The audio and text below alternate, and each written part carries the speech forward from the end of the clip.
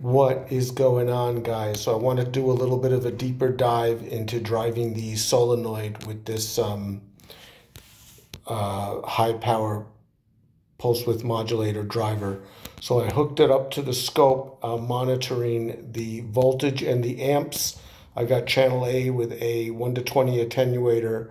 Channel B is on an amp clamp set to 10 millivolts per amp.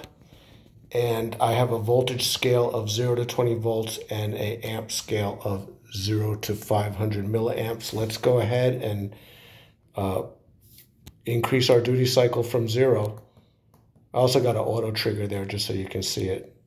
And we're going up, and you'll see. Now you can also watch the solenoid move at the same time, so you can kind of see everything happening at once. Now watch what happens with the amps. Watch how the amps come up when we increase the duty cycle.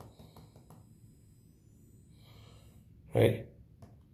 That's 100% duty cycle, right? Come back down.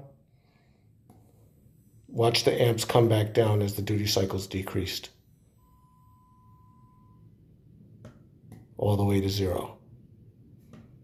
Thanks for checking it out, guys.